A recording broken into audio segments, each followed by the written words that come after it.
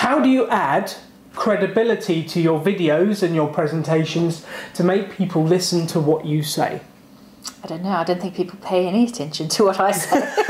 I'm sure some people pay attention, Nikki.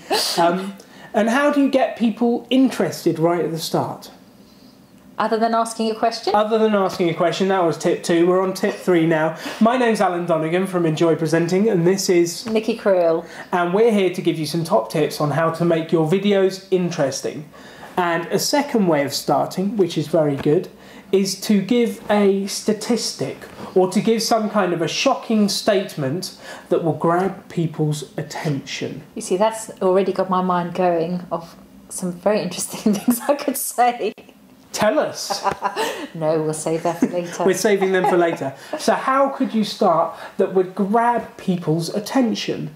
I saw, we were speaking about Jeffrey the banker in the overview, and I did see one other guy doing a pitch, and he said, what is the biggest killer of small businesses?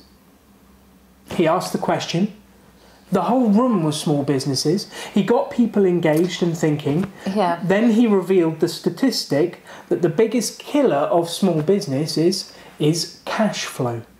And he gave the statistics, the numbers, which gave credibility to where he was, and then spoke about how he could help solve that problem. And it really engaged with the audience.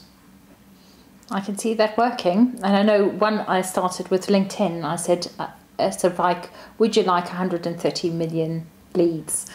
Would you like 130 million leads? Yes, please. Yes, please.